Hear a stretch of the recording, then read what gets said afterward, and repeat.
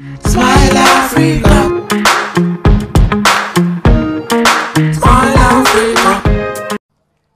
Former Governor of Kaduna State, Nasir El Rufai, has been accused of wanting to set Nigeria on fire with his utterances. The chieftain of the All Progressives Congress in Plateau State, Kwankur, made the accusation after a video in which El Rufai allegedly stated that he deceived Christians during the course of the electioneering campaigns, that the APC Muslim ticket was not for religious dominance, when in actual fact the tickets, both nationally and at the state level, were for Islamic dominance.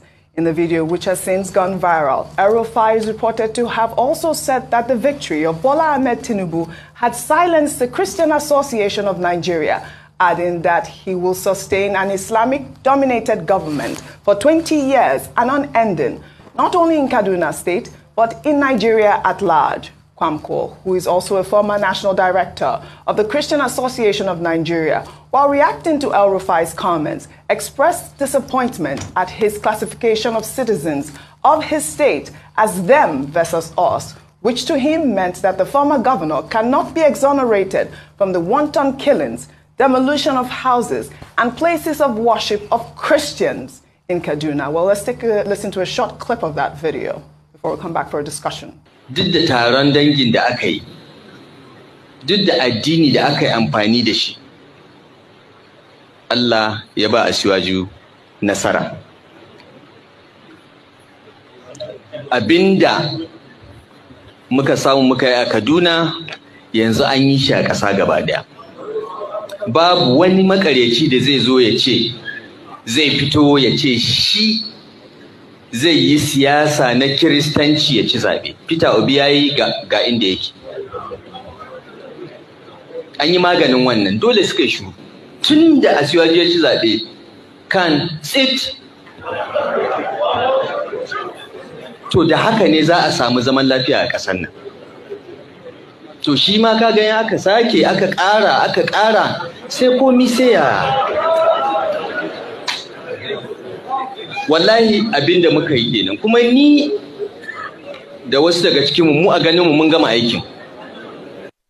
This has caused a huge debate on social media as well, but let me take a tweet before I take your comment. This person wrote, "It is really disappointing for El Rufai to brag about religion in a country that is trying to heal. What is the point of the speech? What point is he trying to prove in an election that was clearly questionable? The APC, tell your man not to sow seed of discord in this country." Over to you. This is a tough one for me. I schooled in Kaduna, went to Sultan Bello Primary School. I went to FGC Kano.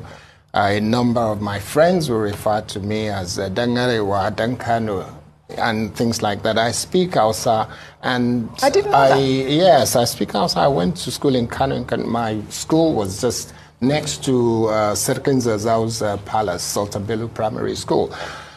And when I look at this, when I listen to that tape, I am just praying, please God, let Malan Nasir come out and say, no, this was doctored, that this is not him, this is not true. Yeah, I waited 2 days to take the story. I've been waiting for that to happen, trending. But it hasn't happened. And I will reach out to him at some point over the next day or two, because I've known Nasir El Rufai from the days when I was living in England. I came back in 2011, and I still say I know him fairly well. This is the same man that has a Yoruba man as his spokesperson, Muyiwa Adekaye.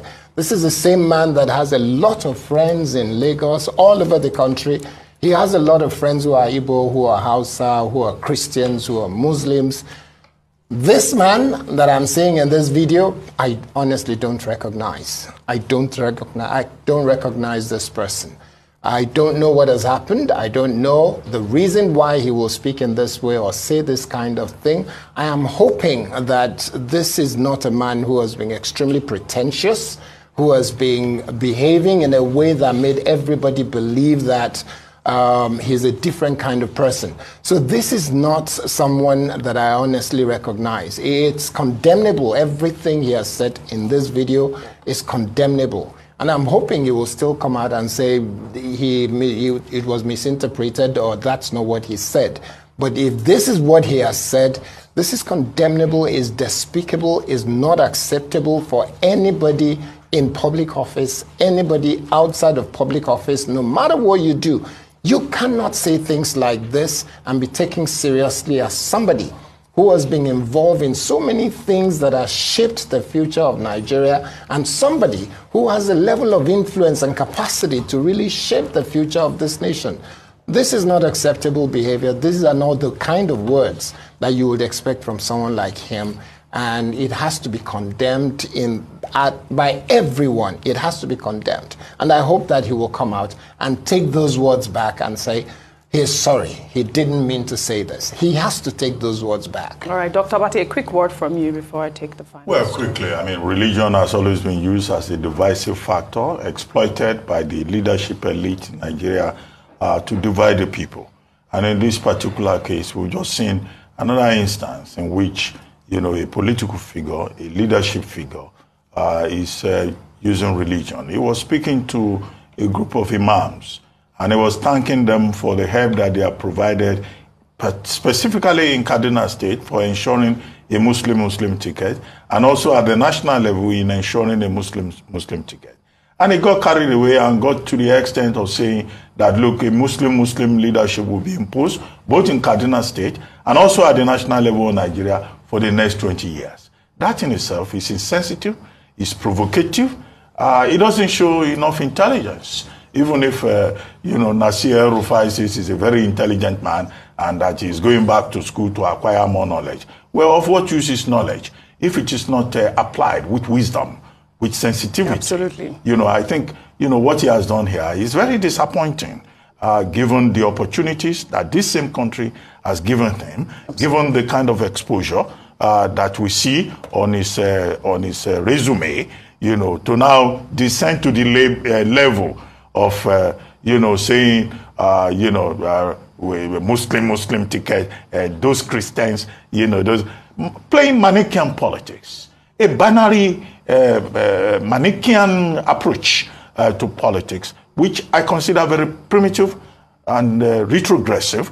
And I hope that it will come around later to say that perhaps this is an artificial intelligence-induced robotic representation of whatever it was that he said. But if he doesn't take it back, well, you know, many people will be disappointed. Absolutely. That this is the situation. Like his good friend here, Kayode.